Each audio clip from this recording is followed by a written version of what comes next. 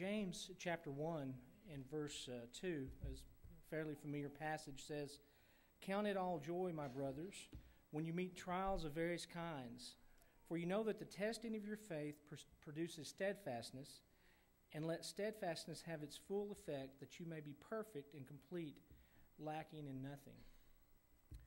I guess as I age, as I get older, there's passages such as this one that kind of become a little more clear to me, a little bit more focused on it. And I guess that's common, as you get older and hopefully a little bit more mature and maybe grow spiritually. These things kind of make a little bit more sense, and they kind of mean a few things.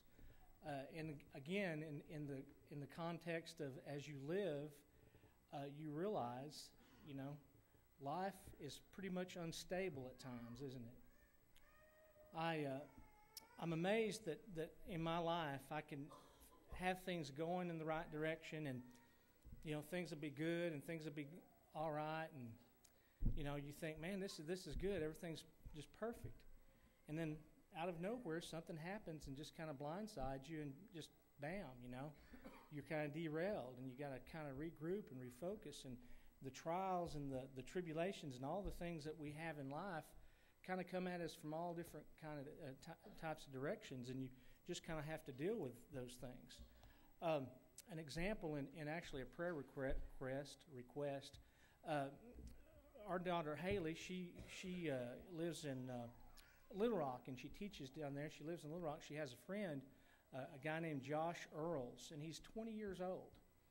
And recently he's been having some weird things happening to him. He's been having some seizure-like things going on, and so they've been running tests and all the things that they do, and they've found out today that he has a brain tumor, a cancerous brain tumor. He's 20 years old, and having to deal with that sort of thing. So Josh Earls is his name, so I appreciate if you keep him in your prayer list. But that's just one of those examples of how life just hits us sometimes. It may be something at work or job related. It may be health related. It could be something family. And it tells us really two things, or tells me as I experience more and more of these things. Number one, life is just unstable. This world is unstable. And number two, the older I get, I realize the weaker that I truly am. That's physically, that's emotionally, that's spiritually weaker I am on my own, I guess you could say. I don't have things figured out. I don't have my life under control. And I think that's part of God's plan too, is that when we think we have our life under control, then we realize something happens and we don't have. So those are two things that, life is not stable, and I'm not really in control of my life. I'm not that strong. Those are things that I learn more and more as I get older. But the most important thing that I feel and that I realize is that, God is stable. God is strong. He is powerful. And He can handle all the junk and all the problems that I have in my life. And I think that's what this passage in James is talking about, how your faith gets perfected through trials.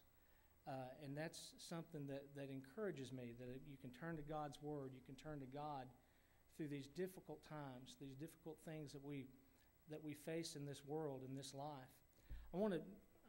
I really don't know if I have a point to this, Devo, if I'm just up here pontificating or rambling.